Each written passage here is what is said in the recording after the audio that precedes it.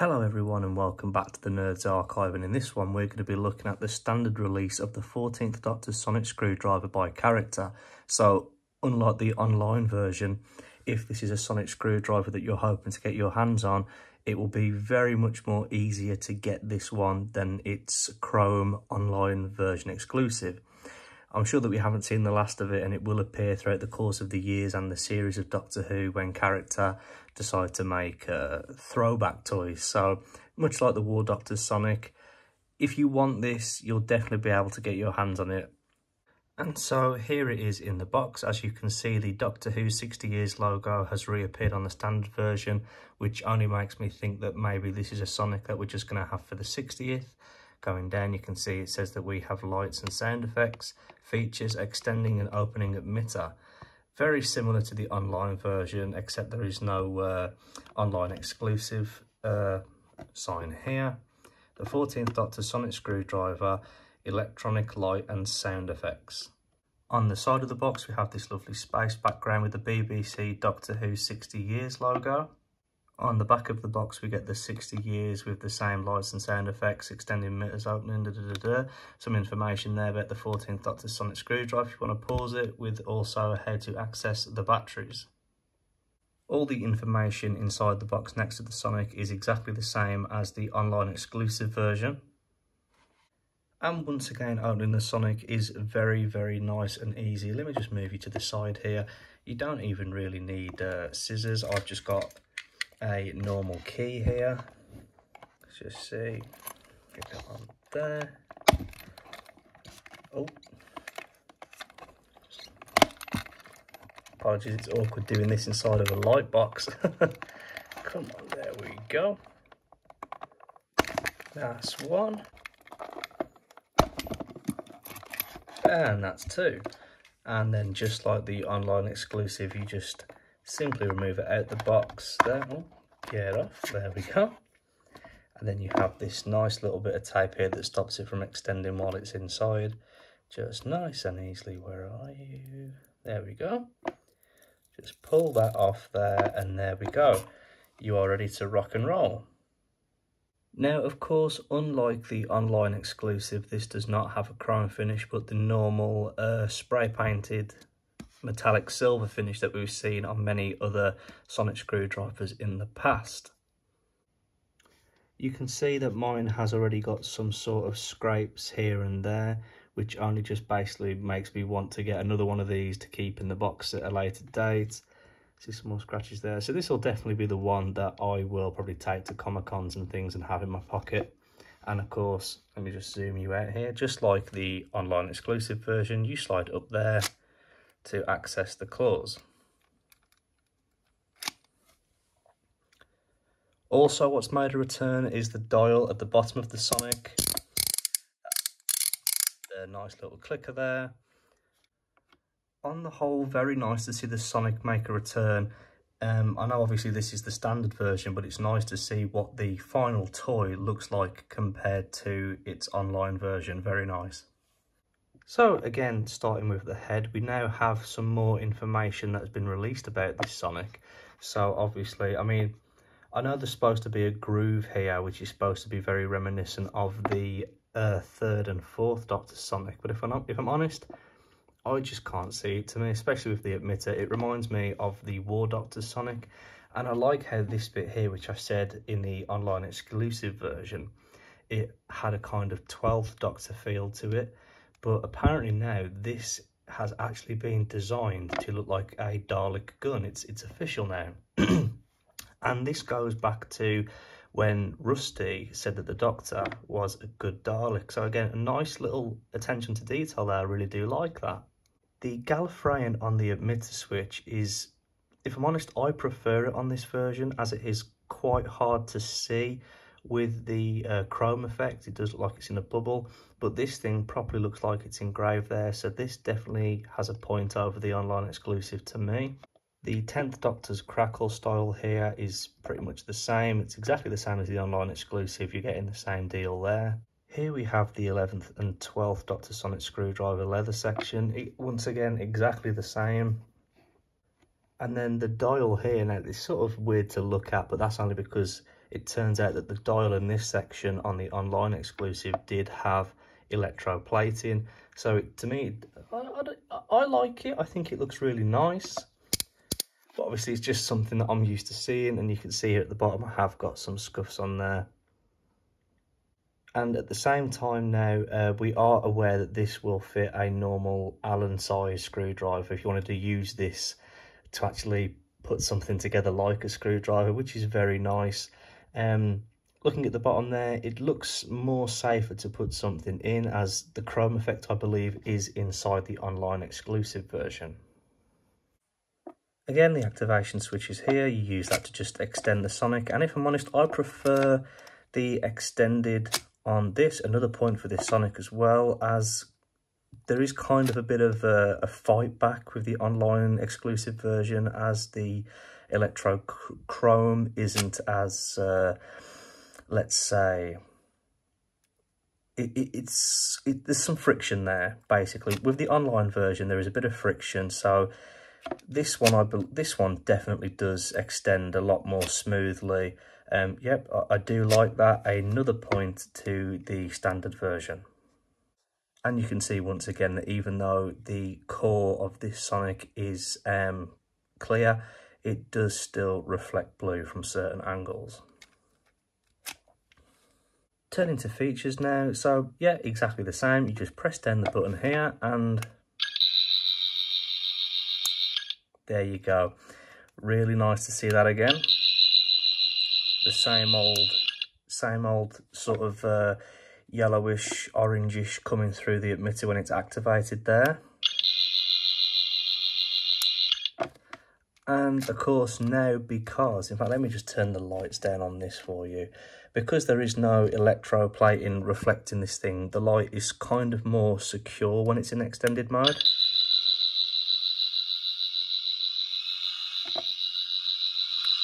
Much more controlled and not all over the place like the online version. Very nice. And unfortunately, I have got to say, which makes me confess that this will be the Sonic that I will probably have in my pocket more often. There is a... There you are. There is a small crack on mine, but again, this was always going to be my rough and tumble one, and the fact that it's covered in scuffs just makes me not worry about having it in my pocket. Next to the two roundels there. Now, of course, I'm sure what is going to be a big decider for a lot of people about this is the fact that it does not have the secret sounds. Yes, I know, unfortunately, unlike the online exclusive version, there is no micro switch at the bottom. So this Sonic does not have the same secret sounds that appear in the online version, meaning that there is no red setting, there is no green setting, and no yellow setting, which makes me wonder why the sort of yellowy orange light core sort of appears in the middle there, as before I put that down to maybe it's the other LEDs at the bottom. But the fact that this just stays a nice sort of tealy light blue colour, it must just be something to do with the plastic. I'm not sure on why that appears there. I mean, maybe it's something to do with the show, maybe it's something to do with the toy. We'll find out as time goes on. Again, just to put the bottom on, you just simply slide it on here and turn it anti-clockwise until it clicks, and then there you go. Now, of course, this Sonic doesn't just have that sound effect. There are others inside of it as well, just exactly the same as the online exclusive version. Pressing the button twice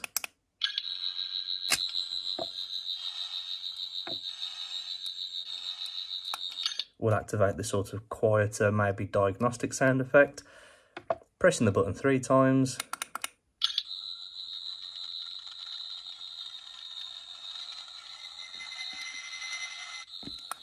activates the sort of charge up sound effect. Pressing the button 4 times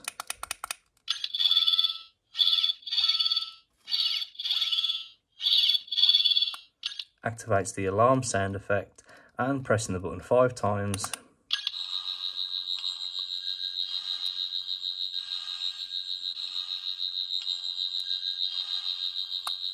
we get the longest sound effect in the whole of sonic screwdriver toy history. And let's just check what happens if we press it 6 times.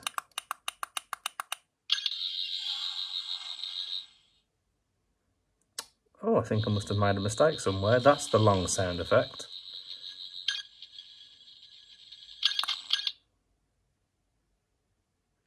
Hang on a second, are there 6 sound effects in this? 1, 2, charge,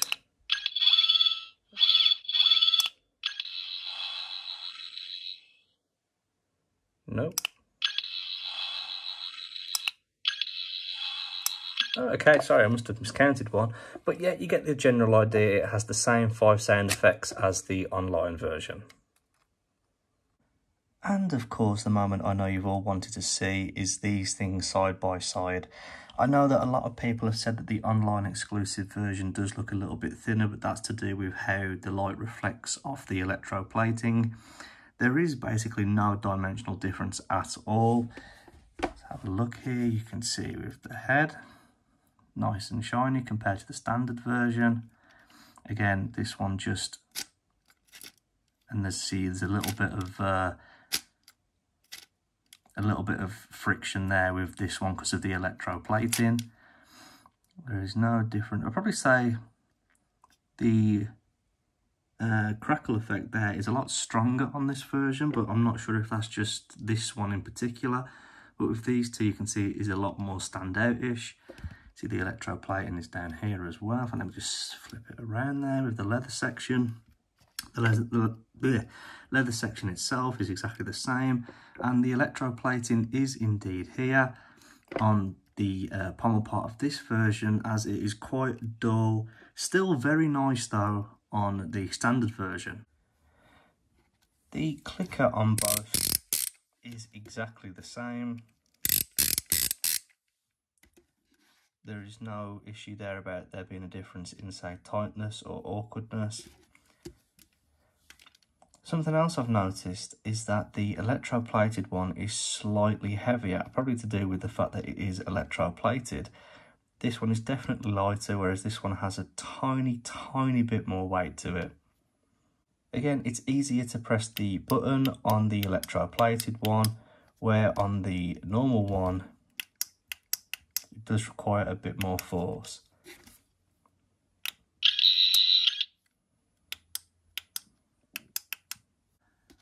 And you can see on the online version of this is that there is electroplating on the inside as well, giving it that silver effect, which makes me not really want to put a screwdriver end in here. But on this version, that isn't the case, so you can easily just slide a screwdriver end in there and not have to worry about scratching anything, as this is just the standard version. I'm sure there'll be loads of these in the future. Even the electroplating on this little clockwork doll here, that's really nice. So yeah, it just really makes me appreciate this even more. Nice one.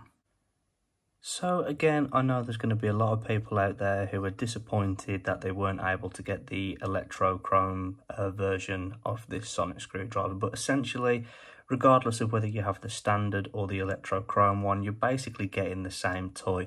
It does all the same things and has the same appearance of the toy.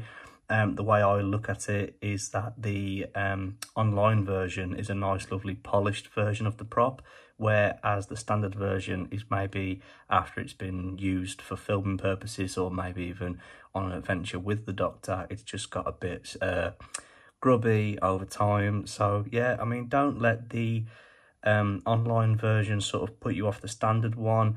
To me, if I didn't have the online version, I'd still be happy with this, as yeah, you are basically getting the same toy.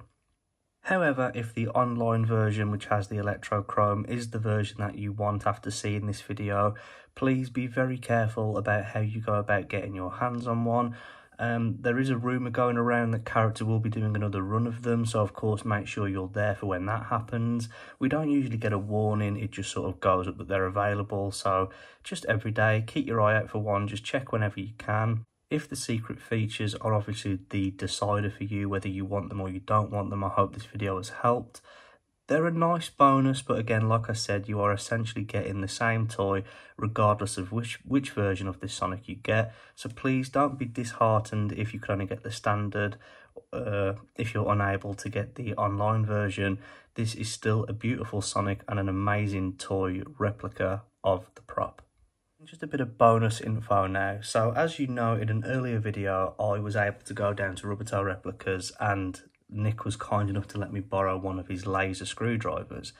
I had to, of course, take it back, and luckily for me, I took it back when this screwdriver was announced. So Nick was very kind enough to let me have a look at the prop replica, and oh my goodness, it is a beauty. The prop replica is gorgeous. It, of course, is very similar to this, colour-wise, as even though the one I mean, when Nick makes his own, I'm sure they'll all be lovely and shiny like this one, but the one I saw was very similar to this. I know, because obviously a lot of people who have been lucky enough to purchase the replica, lucky buggers, will obviously be really excited, and there's not going to be a lot of videos around for a while. All I can say is, yep, there are LEDs in all of the claws here. I've heard people refer to these as petals now, or prongs, but I've always called them the claws. Having the LEDs in the claws really does make all the difference. The roundels are also more secure. As you can see here with the toy, they collapse down, but the roundel section are basically stuck on, so it all travels down as one bit. Some more information as well. I'm not sure, I mean, I wouldn't do it, but with the prop replica, when you extend it to about, let's say, there, then the Sonic pretty much takes over and automatically flings open.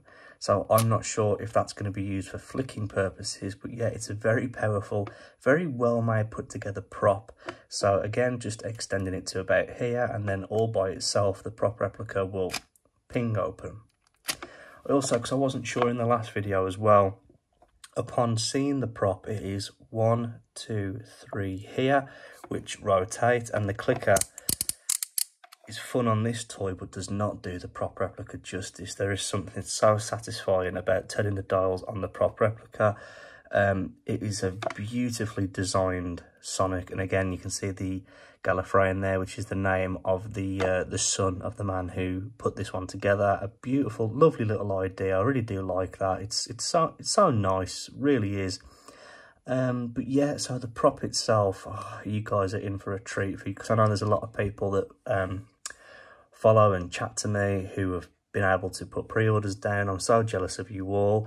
The prop next to this thing, of course, the toy is phenomenal. It is so nice to get a really accurate version of the toy. Regardless, as you can see there, it still collapses when you place it down. It's not as strong as the replica, but still, this is a beautiful Sonic. The replica itself is gorgeous. I'm so jealous of all you lucky buggers that have got one. Oh, so yeah, you know what?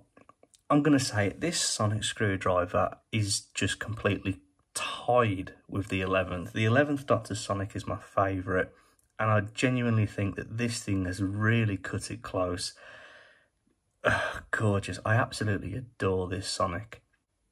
And so this brings us to the end of the review. I really hope you enjoyed it, and if you're someone who's waiting to get your hands on this, I hoped it sort of stoked the excitement of getting it. Again, if I wasn't able to get the online exclusive, that would take nothing away for me personally for owning the standard version. It really is a brilliant toy, brilliant replica as well. Again, the way how this thing basically works, like the prop, is so brilliant and so refreshing. I genuinely love this thing. If the secret features are definitely a decider for you and you decided to sort of say no and hold out for the online version, please do not pay a ridiculous price. It really isn't worth it, and it just encourages the scalpers to keep on doing it. Again, we all love collecting, whether it be the toys or the prop replicas for, say, investment, but again, just be clever with it. You know, don't go chucking a ridiculous amount of money on these things. It's supposed to be something that we enjoy, so again, please don't lose a fortune over it. And I'm sure the character will, again, make loads of these throughout the course of the years. I'm hoping, personally, as I said before, for a set of old Sonic screwdrivers with the chrome finish. That would be glorious. But until then, yeah, I'm happy with this. I wouldn't let it take anything away from me if I couldn't get the online one. A beautiful toy. Yeah, I just absolutely adore this Sonic. It really is one of my new favourites. So yeah, definitely one of my new favourites.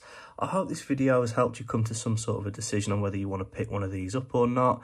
Again, with your decision on which one you should get. Or if you've already decided that you are going to get this Sonic and you just want to sort of check it out before you purchase, I hope this helped with that and sort of, again, stoked up that fire of I can't wait to get this. Character, yeah, you did an amazing job with this Sonic. You really did. It's such a refreshing, lovely toy, and it just, honestly, to someone like me that collects the prop replicas as well, it means even more to me that it works just like a prop replica. So I take my hat off to you. Can't, you know, like I said before, all eyes are on you for what you're going to do next. I know that you have released some images of upcoming toys. Again, I don't want to spoil it if anybody hasn't seen them yet, or if you're waiting to see them on the shelves. But yeah, beautiful Sonic. This will be, as you can tell, like I said before, this one has got some chips and scuffs all over the place. So if you are in the store or the shop and you can see these, I recommend just picking a couple up and going over of them and seeing which one is in better condition, which I think is a common sense to people like myself who collect the toys. We sort of pick up the action figures or the police boxes or whatever and just go over it to make sure that we have, say, the best quality one. I'll definitely be picking up more of these in the future, not to sell. I mean, yeah, I might pass on a few to my friends who I know aren't able to get one, but at a reasonable price or even as gifts, mainly for myself for display purposes. But yeah, this will definitely be the one that I'll keep in my pocket and take with me to conventions and meet up with friends, as it is already covered in scuffs, blah, blah, blah, blah, blah. So yeah, thank you all so much for watching this video. Again, I hope it's helped. I hope it's... I just hope you've enjoyed it, basically. And again, please hit the like down at the bottom. Please hit subscribe. Your support, regardless of whether it's a subscribe or a like, is really appreciated. I genuinely appreciate all of my followers because you're all such lovely people, and especially on the Instagram. It's lovely to talk to all of you and get all your support. It really is a lovely community we've got over there. Once again, thank you all for stopping by and checking out the Nerds Archive. I really do love putting these videos together. It means so much to me, all of talking to all you guys, your support, the conversations we have. It's a great community we've got. So yeah, hopefully, fingers crossed, I will see you all in the next one. I hope that wherever you are in the world, you are staying safe, staying awesome, and I will see you all very soon. Take care, everyone, and bye for now.